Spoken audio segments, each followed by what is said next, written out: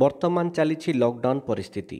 ଏହି ପରିସ୍ଥିତିରେ ଜଣେ ମହିଳା ପାଗଳ ହୋଇ ବୁଲୁଥିବା ଦେଖିବାକୁ ମିଳିଥିଲା। ମହିଳା ଜଣକ ହେଲେ କନ୍ଧମାଳ ଜିଲ୍ଲା ଦାରିଙ୍ଗିବାଡ଼ି ବ୍ଲକ ସାନ୍ରିକେତା ପଞ୍ଚାୟତ ରଙ୍ଗିନୀ ପ୍ରଧାନ, ଯିଏକି ବିବାହର 3 ବର୍ଷ ପରେ କୌଣସି ସନ୍ତାନ ହୋଇନଥିଲା, ଯାହାରି ଫଳରେ ଶ୍ୱଶୁର ଘରୁ ବାହାର କରିଦେଇଥିଲେ।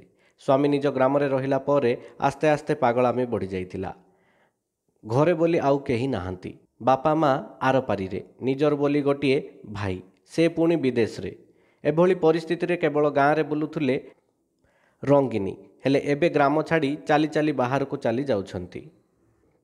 ଏପଟେ କରୋନା ଭୟ, ତେଣୁ ଜାଗୃତି ସହାୟତାରେ ମହିଳାଙ୍କୁ ଉଦ୍ଧାର କରାଯାଇଛି।